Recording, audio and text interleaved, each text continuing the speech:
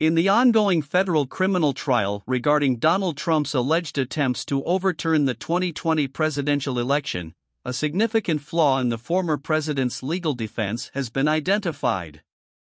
Legal expert Joyce Vance, the former U.S. Attorney for the Northern District of Alabama, characterized this aspect of Trump's defense as akin to a futile pursuit, emphasizing that his lawyers are reinforcing the very falsehoods for which he stands accused.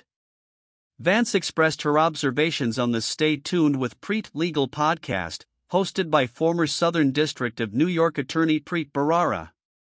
A civil rights attorney echoed Vance's concerns, emphasizing their validity. Donald Trump faces a series of charges related to his actions in response to the 2020 presidential election, including conspiracy to defraud the United States, conspiracy to obstruct an official proceeding, obstruction of an official proceeding, and conspiracy against rights.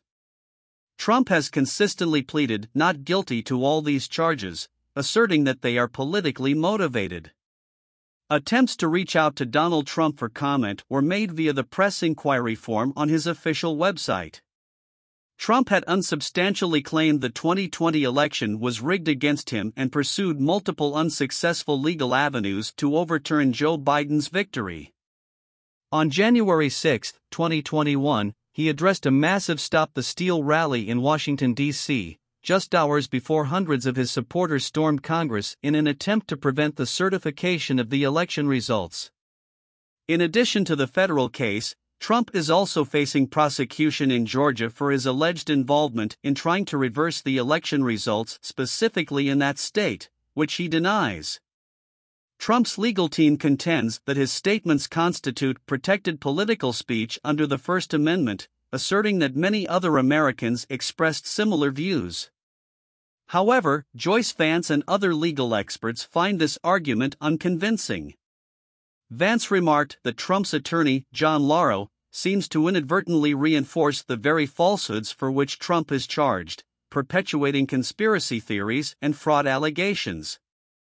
Preet Bharara concurred, noting the irony that Trump associates himself with a multitude of people who believe in election fraud and the stolen election, even though he is the originator of those claims and the one who propagated the rumors, false information, and baseless legal actions.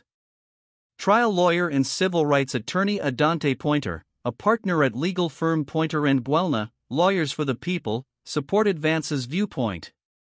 He explained that the First Amendment does not grant unrestricted rights to speech, especially if it encourages lawlessness, subversion of laws, or the undermining of democracy and law and order.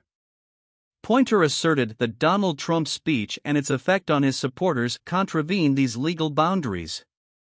While Trump seeks shelter behind the First Amendment, it will ultimately fall upon a judge and jury to decide whether he is granted the immunity he now seeks.